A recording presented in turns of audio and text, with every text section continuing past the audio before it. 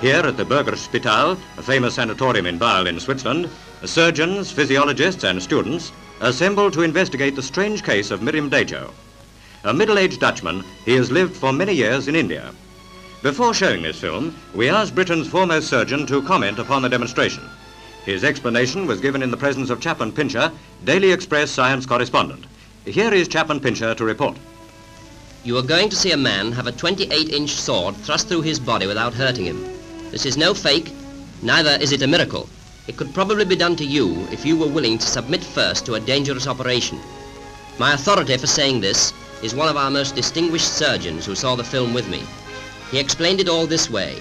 Years ago, Indian mystics showed Dajo how swords could be passed through their bodies without causing injury. They persuaded him to let them experiment. A thin round sword was pushed through his skin between the ribs low on the left side.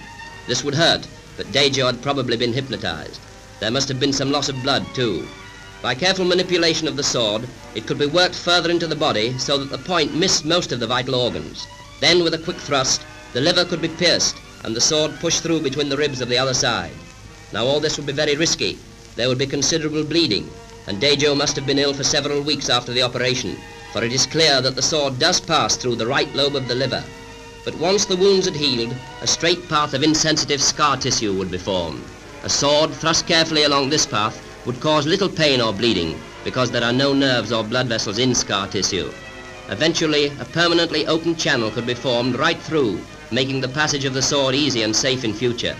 This explains why the sword is always inserted in the same places and by the same man. Those are the facts and a scientist's explanation.